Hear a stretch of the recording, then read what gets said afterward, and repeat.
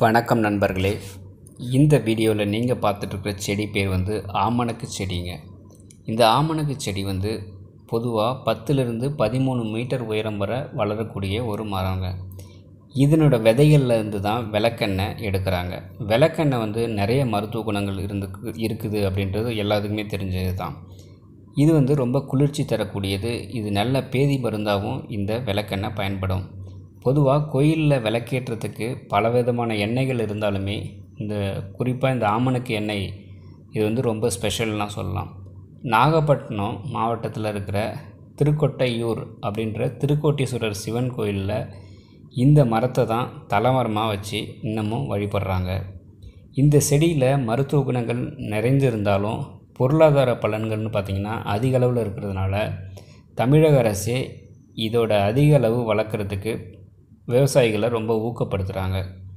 இது விவசாய விளைநிலங்களில் உள்ள ஓரப்பகுதிகளில், தோட்டந்தொரப்பு, தரிசு நிலங்களில், மணல் பிரதேசங்களில், கொஞ்சம் வளர் குறைந்த பகுதிகளிலும் நன்றாக வளர்வதனால தான் இது அதிக அளவில் நல்ல பிரபலம் அடைஞ்சு வந்துட்டுருக்கு.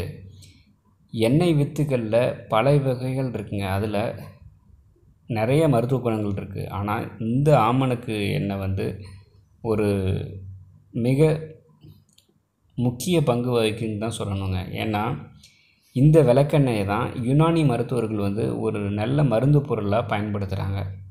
இந்த ஆமணக்கு செடியோட விதை கொட்டமுத்துன்ற பேரும் இருக்குது. இதோட இலைகள், எண்ணெய், வேறு இது எல்லாமே மருத்துவத்துக்கு பயன்படுதுங்க.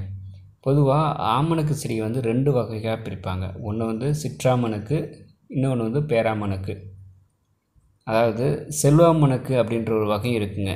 இதை தவிர காட்டாமணக்கு, எலியாமணக்கு, இந்த மாதிரி பெயர்களில் குத்துச்செடி ஆமணக்கு செடிகளும் இருக்குது.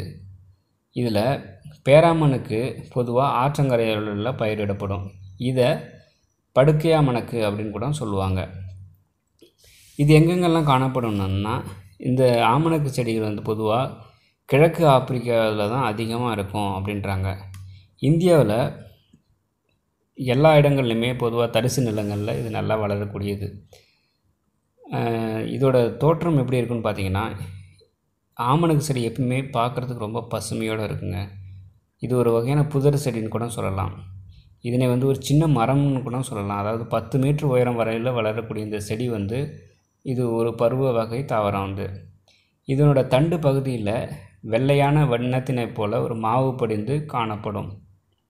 இதனோட இலைகள் நீண்ட காம்புகளுடைய இருக்கும். இந்த காம்பின் அடியில் பார்த்திங்கன்னா கொஞ்சம் சுரப்பியும் கை வடிவத்தில் பிளவுபட்ட மடலும் அதோட பல் விளிம்பு பற்களும் காணப்படும்.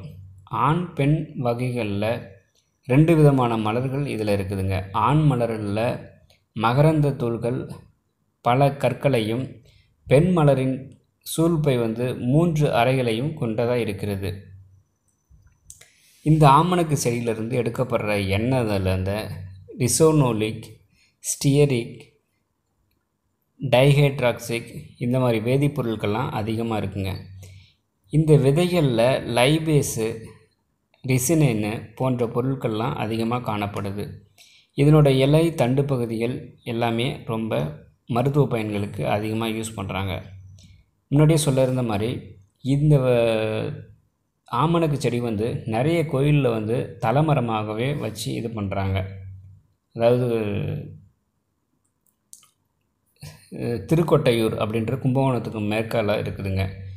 இந்த ஊர் கோடீஸ்வரர் பந்தாடு நாயகி அப்படின்ற ஒரு கோயில் இருக்குது. இந்த கோயிலில் தலைவிருச்சம் மரமாக இந்த ஆமணக்கு செடியை தான் வச்சுருக்குறாங்க. இங்கே வர்ற பக்தர்கள் ரொம்ப தெய்வத்தோட ஆமணக்கு செடியையும் சேர்த்து வணங்கிட்டு போவாங்க.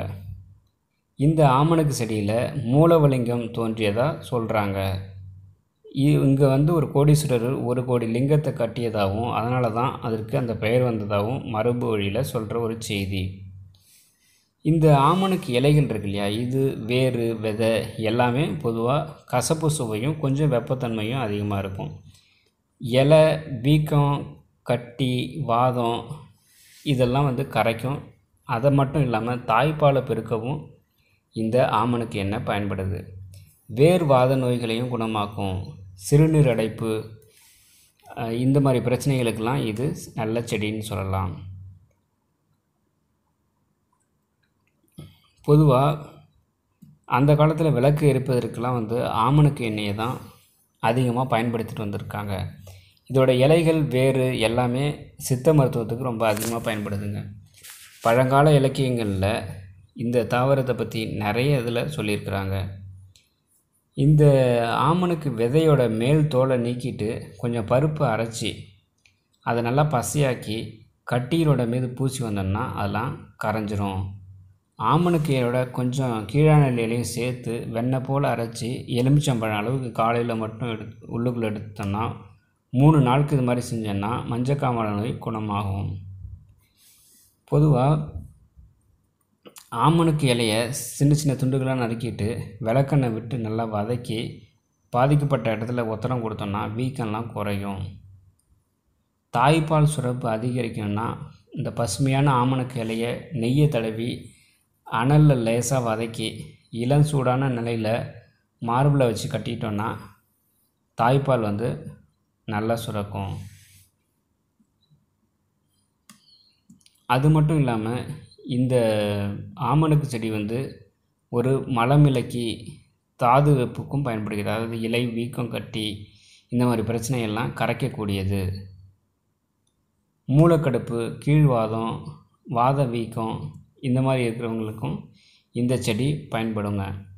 காமாலை நோய், கண்ணு வலியில் இருக்கும்போது கண்ணில் மண்ணோ இல்லை தூசியோ இருந்துச்சுன்னா ஒரு துளி விளக்கெண்ணெயை விட்டிங்கன்னா உடனே சரியாக போயிடும்.